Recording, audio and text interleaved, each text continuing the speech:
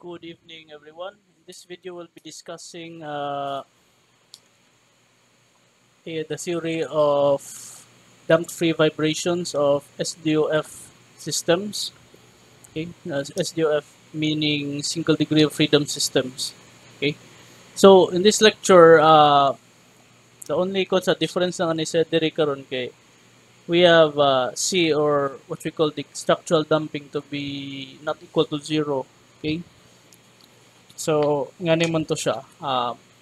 As we can recall from the equation of force, in which the equation of motion rather, mass times acceleration plus damping times velocity plus stiffness times displacement, that is equal to zero. Diba?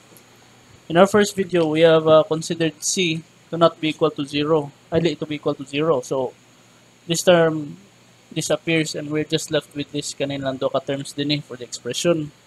Now, in this particular topic, we'll be considering na siya value. Okay? So, with that in mind, consider that as a figure din ni Kajot. Now, this is how we usually draw our kanang structural system. Ba? We have isa ka floor lugar, one floor na structure that is supported by columns of sabat dua, pat ka buo columns dere, whatnot, saba. Anyway, siya gi-support siya na siya kanang suspended na mass diri. Nya kanin siyang columns that nanin siya kanang inherent stiffness niya, okay? Masikuan collective stiffness na siya sa columns na involved or isa ba, whatnot.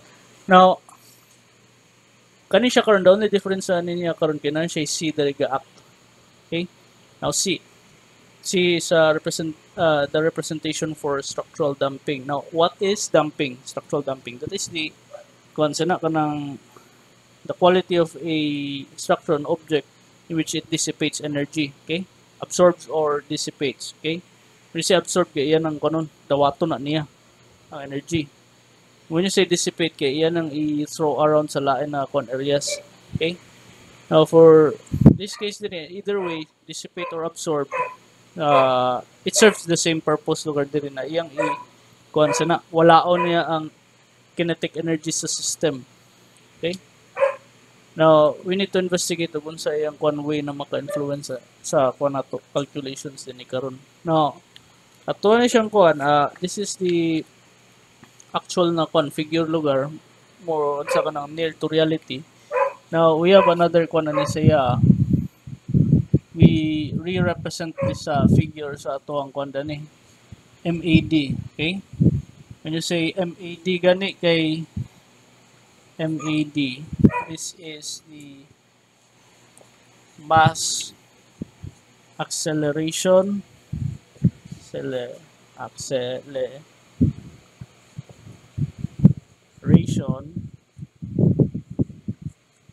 diagram. Okay?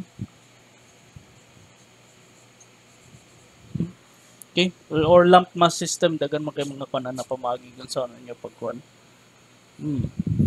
But anyway, ang kuan ani siya, just lollipop, okay? So lollipop ra ko makanan ani siya dayon. But kani siya si lollipop karon kay ako lang siya i-blue si kuan damping. This is a damping na sad na kuan karon effect, okay? Ay kanang something na mo take away sa energy na niya. So have something like this na passing system dayon. Now, sa na case diri, we go back to this equation. Then we try to play with it ba? Because this is a differential equation, we can play with this. Now, ako siya ikuan din understand sa din na whenever na siya mga dot dali sa babaw, that signifies differentiation. Okay? So when you say do kabuk dots diri, that is the second derivative sa tuang x. Okay? One just first derivative, kaya siya zero derivative. Okay? So that is the function Lorentz will be. Now, like all yan, so na to sa pag-represent ni siya, we let x be equal to, say, unsa. Let's just assume na nga ni siya ang form. Okay? So, yung na. Now, if I will differentiate this, I will have unsa kani differentiate this another kuan na pod. So kani siya din this is what we call din sa auxiliary equation niya silbi. Ako siya i-rewrite din substitute na kuno siya na values there, and we have lambda squared e lambda t. Okay, so c din siya diri. This is lambda e lambda t plus k e lambda t. Okay, that is equal to 0. Now, ako lang siyang kuha doon niya. Mass acceleration diagram. Ako lang siya i-delete. Okay, in order to make some space sa gamay. It's been a while na wala ko naka-record of video. Now, this cancels out. Kani siya na term. Leaving us with just the the auxiliary equation din Auxiliary, characteristic, whatever. Okay, so this is just how we play with differential equations. Now, what we do here na sa dayon kay we try to solve for its kwan dayon root, diba? Nga naman siya basta kwan ganing sana kanang higher order na differential equations, we deal with roots ani sa yaha because those roots are what will lead us to the solution na dayon, diba? So this is equal to unsa ABC. So negative c plus and minus, we have the square root ani sa yaha. Itong ito quadratic formula man siya isang kon. So 4 AC, so MK divided by so much diri 2A 2M rather. So natin yung nanin na kon expression. Now what we can say na sa din diri, one root will be either kon na din siya. Sana ay ako lang siya kon be. We represent na to siya sa inyo nanin na kwan. Plus and minus c squared minus 4mk divided by 2m. Ana lang siguro itong sa pag kwan siya show. I'll just place this inside a box. I don't know if maklaro ang red na ball pen. Okay. Kanisa itong kanon din let me make room for space. Ay kwan. Let me make some room sa. Now, okay, so we are left with this equation na po. Now, kani siya din the solution to our differential equations depends on kwan sana kanang sa what type of kaning kwan atong equation atong gina-deal diri. Okay? So natay kanang bantayonon kay ani sa yahan na kwan mga terms. Okay? Particularly kani siya din I would like to highlight this as kaning kwan red. Kini siya. Kini siya a particular term. Kalimutan din. This term, okay? Kini siya mo dictate kung sa atong kwan dagan sa atong solution diri. Now, kasi mga kwan dani kanang can end up either way dani kanang sa kung saan na siya na value. C squared minus 4mk can either end up as unsa c squared minus 4mk kani siya na term can either end up as okay ay dari lang ako ibutang okay murag dili man kon masigo. C squared minus 4mk can either end up as greater less than 0. Okay, less than 0 ni siya diri.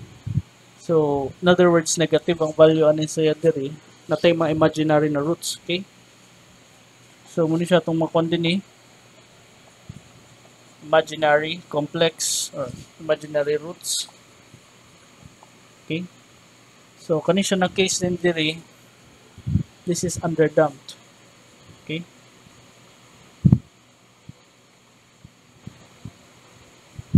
underdamped. That is not undamped. That is underdamped. Okay? Underdamped na siya para klaseng case. Now, if dili siya ingon ana, it can also end up with unsa? Kanang say sobra sad siya, wa? Si 4mk let's say sobra siya 0, that is positive na mga numbers ani siya. Now, if this is sobra quantity, then we have unsa two distinct real roots. Okay? Ito yung ka po klaseng solution na siya ha. This is what we call then overdamped. Okay?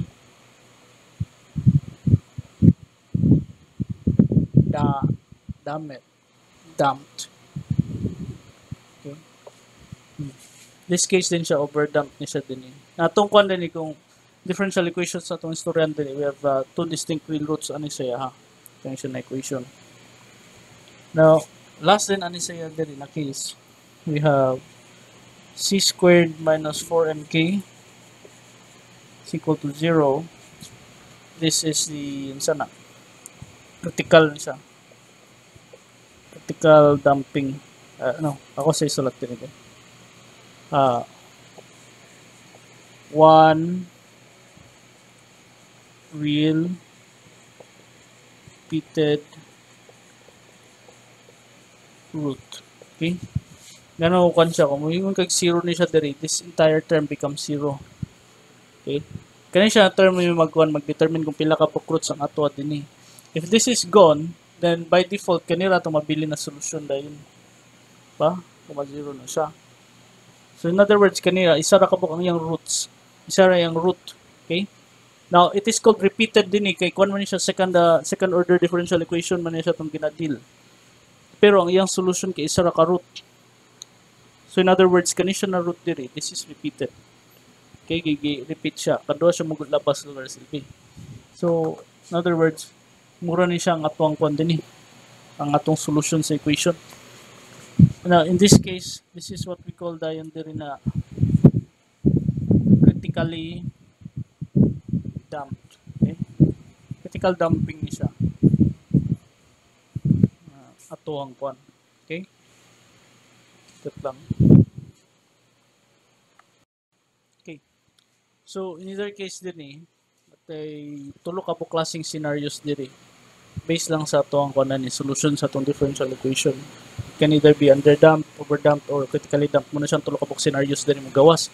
Now, when you say kuan gani, underdamped na kuan, ang iyahang kuan ang iyahang motion na niyang graph siyang motion kay silbi mo kuan pa na siya. Sana it will move quickly towards sa iyahang sa iyang equilibrium. Okay? So, we have a graph naman din sorry kayo. Ako ka andam ani siya. So, whenever we have a graph ani siya let's say muni siya itong graph. Wala na ko space. Sorry. Akong yan din Kung siya i-erase ang this term. I know medyo gamay siya. So, please bear with me na lang. When you say, kuan gani, underdamped ani siya, it will move quickly towards equilibrium. Pero, kuan siya, kanang oscillate pa na siya gamay. So, nga na yung itsura. Now, when you say, kuan sa din kaning overdamped po, muna siya, ang kuan underdamped. When you say overdamped sa din mukuan siya kanang it will move slowly towards equilibrium but dili na siya mo-oscillate towards sa kuan sa na equilibrium niya muna siya ang katang ang overdamped. Now when you say then critically damped kuan na siya, it will take the path lugar ng pinaka fastest way in which maka-reach ang equilibrium. So mo na siya. That is critical. This is under and this is over. Okay? So, over, kini siya. Mana, hinahinay na siya paingon sa equilibrium. Si critical kay fastest way in which ang graph maka-reach ang equilibrium. O kani din si kuanda yun underdamped kay mag-oscillate pa na siya ginagmay until mo kuan din gradually mo kuan na siya dito. Mo abot sa equilibrium. Okay? Now, what if kung kuan, wala tayo damping? Sa itsura na siya. Magana ra. Wala yung energy mawala. Buo rin po niyang amplitude. Whereas kung natay damping din kana gradually moubos magamay mawala ron na yung kwan amplitude. Okay? So this is ang effect lugar silbi sa damping and to sa kanang mga vibrating SDOF systems.